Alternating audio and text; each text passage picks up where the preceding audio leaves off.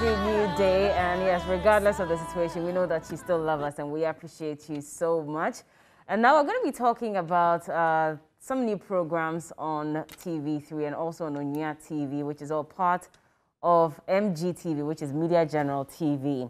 And we have the man who is in charge of this sector of Media General, and then he's here joining us, talking to us about the new programs and what you should expect in the coming months as well. Now, initially, he was the head of digital and also head of radio here at Media General. Quite recently, he was given a new position, and so officially, we're saying congratulations to Mr. Francis Doku. He's done an incredible job, and we know that as head general manager of MGTV as well, he's going to do even more for us. And so you're welcome to my home. Thank you so much. This is my home, even though you are the head of this home. Congratulations on that. How does it feel? Oh, well, I mean, we're here to work. Exactly. You know, so once you are given a responsibility, you take it and do the best you can. So and run with it, it feels good that we can continue to help to grow the Media General brand in Ghana and across Africa. It's a lot of work. The expectations are high, especially after the Geopoll ranking that had TV3 at the top in 2019. And so that means that in order to maintain it or to even move higher, we're going to put in some more work. Tell me what accounted for that #1 spot and what that translates into moving forward. Absolutely. I think that we all know that TV3 has been the #1 television station in Ghana for a very long time, since we started in 1997. You know, almost every year we've continued to lead the pack. And last year was another of those moments where the current market data, which is a Geopoll data that all media buying agencies and the media generally use, said that TV3 was #1. And I think it's on the back of a lot of work that was done last year. All the shows that we had, and some of our leading shows like Ghana's Most Beautiful, which was very successful last year as it has been in previous years. And then, as you know, we introduced Mentor last year, and it blew everybody off. It had been away for some time. I mean, we hadn't done it for about 5 years, and then it came back and it was the talk of the town. And it was very good from late last year to the beginning of this year when it ended. So, and all the things that we've been doing, that the telenovelas, the shows like this one and everything, I think all added to ensure that we led in that way. And you also know that last year we did a bit of improvement on the people that, you know, work with us, including yourself. You know, we had the likes of Giovanni coming, Showbiz 360 started last year. We have Miss G coming, you know, and all that. I think the programs that we continue to do, our new shows are #1. I mean, News 360 has been #1 for a very long time. Afternoon news, all our news programs, analysis and news briefs, everything. If you look at the different segments that they are, we lead. So I think it's a thing about the programming that we do, the content especially, and the people that we have who work on our TV screens. We're very grateful to them. Absolutely, and that's why we pride ourselves as the first in news and the best in entertainment. And talking about best in entertainment, we've been trending continuously every Sunday, especially with Date Rush.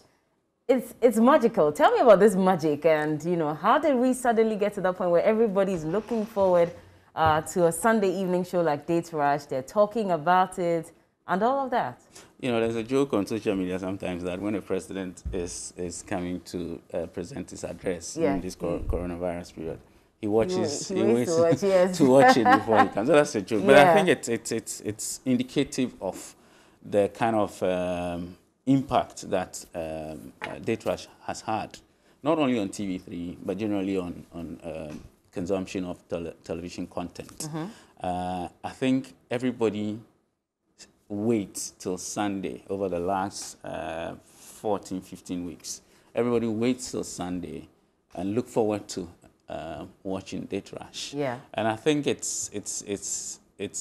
talks about how if you get the content right, your channel you know, will be accepted by the masses. You know, so not just people watching, because the Geopoll data shows that on some days TV3 has about 34% of the market with Date Rush on a Sunday. And there was a time that we were about 27%. And then getting even 20% share is a tremendous thing. That's a lot. but that's on television. But we also know that on social media, for instance, on Facebook, there are about, up to a point, we had about 14,000 people watching Date Trash live, you know, and not to mention about the number of people who watch it later, you know, as well. But that's just also another one. The other one is a conversation that go on Twitter, on Facebook, on Instagram, and everywhere about the content. So it's been a very, very good content. The decision to move it to Sunday was to look at how to get families to watch. Exactly. Previously, it was on Friday. The first 2 seasons were on Friday, and then the third season we decided that to get a lot more people to watch, we think that we need to put it up where the eyeballs are. Because Sunday, between 8 and 10, for a very long time has been owned by TV3. From when we started Mentor in 2006 through to GMB to all the big reality shows that we do. So that spot is where a lot of people, and we felt that if we need people to, you know, key in as much as we want, then let's move it there. And it paid very much, you know, for us. But it's not just that. We look at how you want to look at a particular content and see how to push it across. If you go on our YouTube platform, Date Trash is one of the most watched, you know, content there. On our Facebook, after it's shown, it's one of the most watched content there. So it has helped us to find a way to properly integrate our traditional platform with our digital platforms, and it gives us a reason to look at how to give more to the people that we serve. I mean, talking about streaming, I'm even hearing that there are people who stream. They take the link from the TV3 page and stream on their pages as well to get people to watch Date Trash. And so it is that popular. But it is, I mean, I missed all the conversation. There's also that thought that Date Trash is scripted. And I know we've talked about it over and over again, but you being the general manager of MGTV, I want you to touch on this again, because people still have that perception that all they see on Date Trash is scripted, and so it's really not real. Is that true? Well, it's not. I think at some point, you know, well, we've been watching Big Brother for a long time. At some point, we wondered if it is not scripted, you know, because of how things end and all that. But I can say, and we have tried to explain that in different ways, that Date Trash is not scripted. It's a reality show. I mean, I think one of the key definitions of a reality show is that it's not scripted. People come on and do some of the things that they know how to do, and then based on that, viewers judge them, you know, and all that. So Date Trash, what we do is to record and can it and show on a weekly basis. It is not that we script it, you know, because we feel that people need to express themselves in the manner that they want. And so the producers ensure that they give the right cues, you know, and all that, but not scripted. It's not a scripted show. There's no because form it's of a reality influence show. Absolutely on not. the Everything you see on. is what the people want to do and say. And so we do not in any way influence how, you know, for example, a Free Love or an Ignatius or something would say or do on a set. It's a reality show. So not even the reunion, because I know that's what's showing currently, and we're looking at the final episode showing this Sunday. Absolutely. I mean, what we have done is that we realized that Date Trash is a very popular show. People came on, some got hitched, some lost, you know. There were some who were trolled on social media and all that, Ezekiel and all.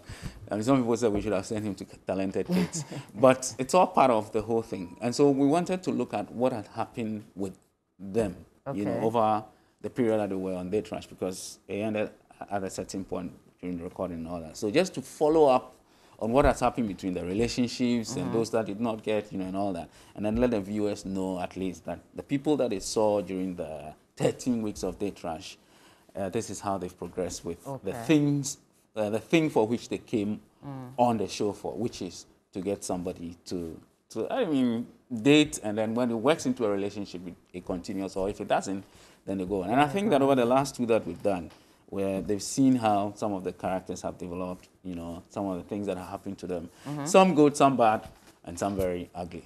But it all adds to the entertainment that we want to give to our audience. So we do not script that as well. It's also, you know, give room for people to come and express themselves in what has happened to them and all that. It's not scripted show. But if this Sunday is the final episode of the reunion for season 3 of Date Rush, what are we going to replace with it to also still get people glued onto our TV screens? Okay, so as I said, Sunday evenings between 8 and 10 is owned by TV3. It's been done, it's been like that for a very long time. And so it continues. So I think one of the biggest shows on TV3 over the last 14 years has been Ghana's Most Beautiful. Okay. And so Ghana's Most Beautiful is coming back with all its glory and everything about it even better than before. I'm sure that the viewers have seen the promotion of audition, you know, and some of the people that we have asked to recruit the girls for us. And I'm sure that these are people who have a bit, you know, some level of class, and they know what to look for in people and then try to choose for us the best girls. So from next Sunday, Ghana's Most Beautiful is back. Okay. We're getting representatives from all the 16 regions of Ghana. As you know, I mean, we're about the first television content that brought on all 16 regions last year. Last year was when, beginning of the year, that the president signed the regions into existence. And we did our best to bring 16 contestants from all the, even the new regions. You know, so we're continuing with that now. We get 16 people representing all the 16 regions.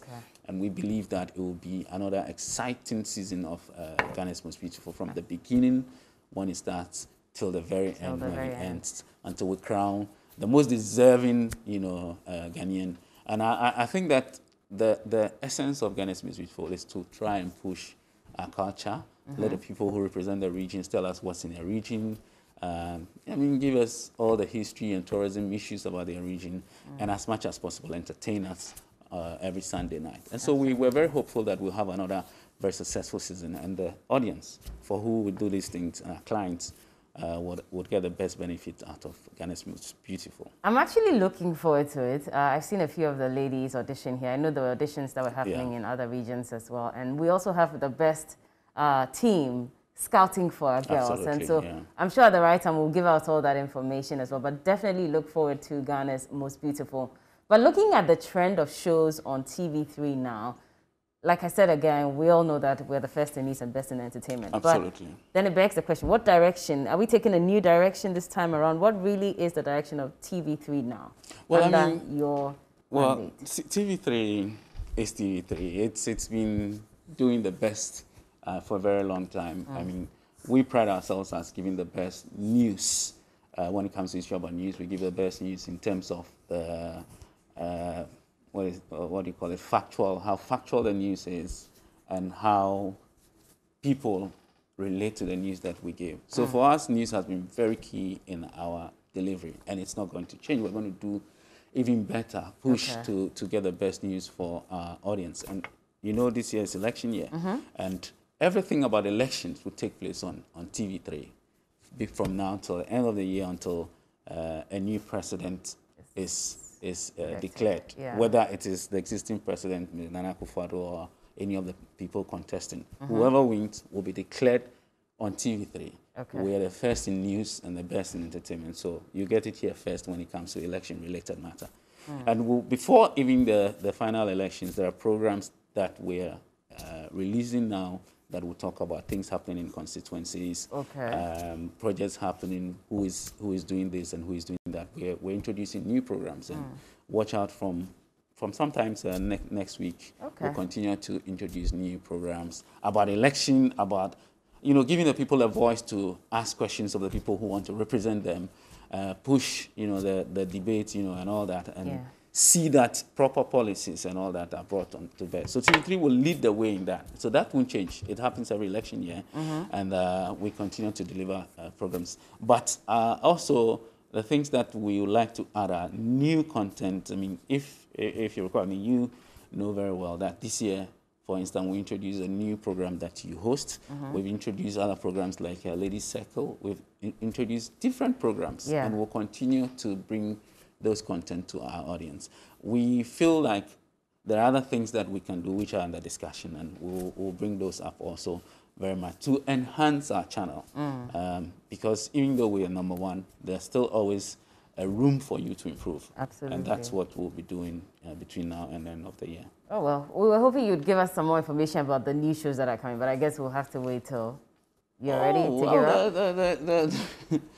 We'll keep that and introduce them as we go along, you know, because I think that there are a lot of thinking that go into program, and getting the right content. And those are some of the things that we're working on. But what we will do, continue to improve on, is to give a lot of opportunity for our audience to get our content on the digital platforms. Okay.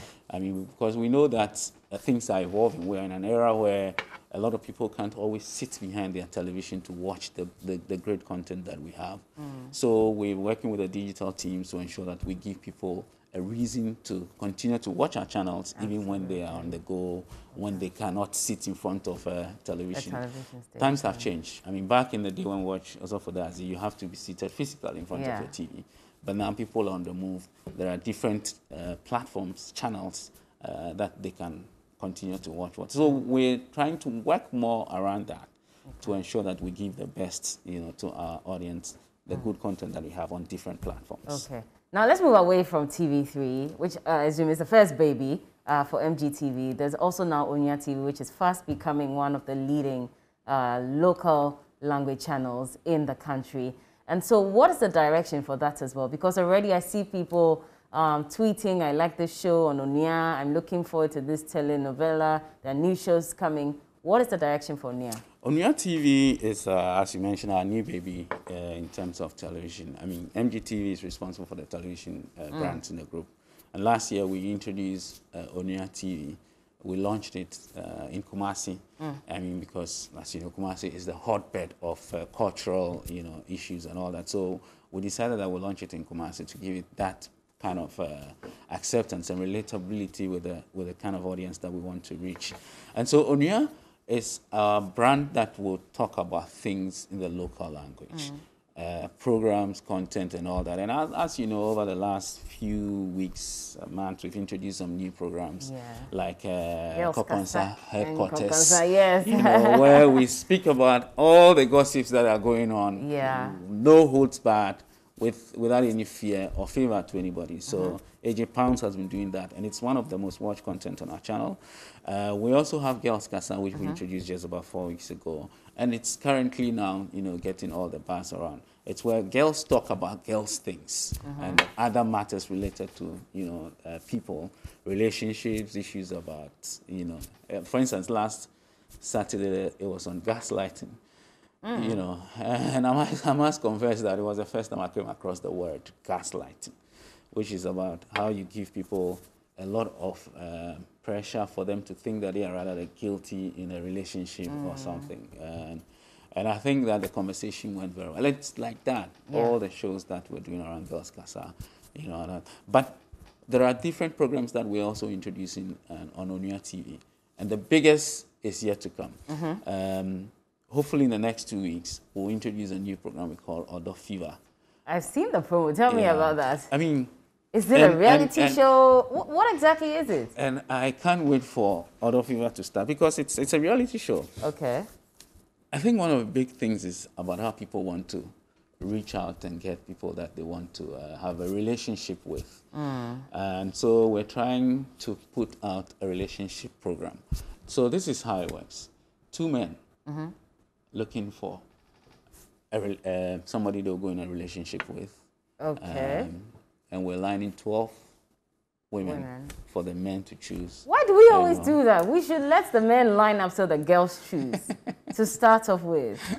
I think it is maybe because it's I don't know, but maybe because it's harder the other way than it's not. No, it's not difficult. Really? Oh, it's easy. Yeah. Okay. Same way the men choose. I guess it's the same way the women choose. So. Well, I mean, we'll see. We'll see how it goes. But that's really the concept, and it's going to be filled with a lot of entertainment, a lot of things about.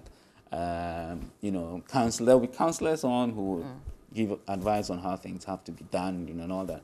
And we believe that this is one of the shows that a lot of our audience would like to have a certain relationship with. And there are others as well. We're introducing telenovelas, and other. But we feel that Onua should be the one that drives the Ghanaian culture, in a modern, era, in a modern way, where it relates very much with the audience and all that. And so, I mean, our audience who watch Onua TV, and those who don't, we ask them to watch Onua TV. Yeah.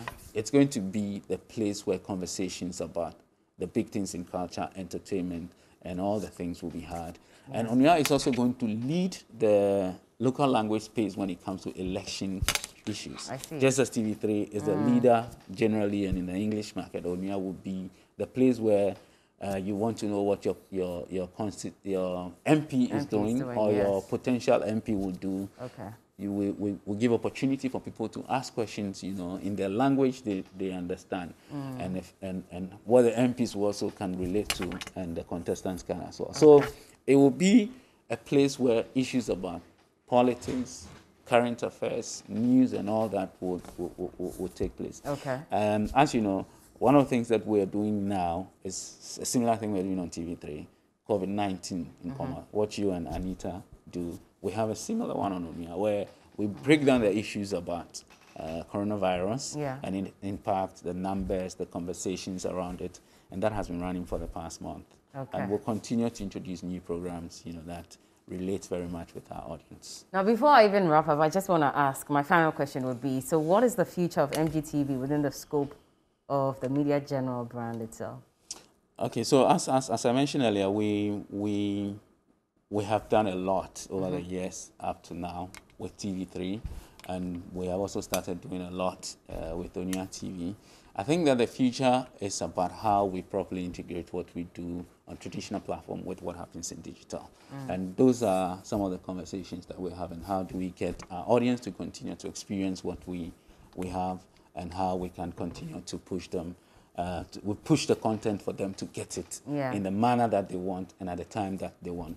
People do not, some people, young people, do not sit and say that, okay, at 9 o'clock maybe I'll watch a program, but they want it when they can have it at their own time and all that. And those are the things that we're working to ensure that we properly do. We also want to assure our audience that we'll continue to be the channel that is the first in news and the best in entertainment, which means that we'll give them accurate, non-partial, very factual news anytime that we're on, and give them also a lot of entertainment across the different platforms that we have. As you know, our business, let me just chip in a bit, that our business is beyond even television. I'm charging you for this one, Francis. Our business is beyond even television. We have 4 radio stations in the group. We have 3FM in Accra, Onua FM in Accra. We have Connect FM in Takoradi, and Akuma FM in Kumasi. And we try to, across the platform, give our audience the best content. As some of our people on Onua would have seen over the last couple of weeks, we are giving them content from our radio platforms, from Takoradi, from Kumasi, and from Accra. And so we'll continue to ensure that we integrate everything and give our audience the best content wherever they may be. And we wish you the best. Originally we would have wanted to cut some cake, but since there's no cake, you get some cocoa dairy as your congratulatory gift. Oh, thank you. Yes, I can shake we wish you hands. the best. Every morning, just drink one thought, and everything will be fine. Thank you so much, Bella. So Mr. Francis Doku is the general manager, newly appointed for MGTV, which is Media General TV under the Media General brand, in charge of TV3 and Onua TV. So look forward to all those spicy shows that we have coming up, and the ones that are already showing. And Ghana's Most Beautiful begins next week as well. Now, one of the shows that's also starting on TV3 is Today's Woman. Brand new episodes and a brand new host as well. And you absolutely love her. She's on next, and she'll be telling you all about what it takes to be today's woman. Look forward to Michelle Atto's exclusive on TV3 New Day. We'll be right back.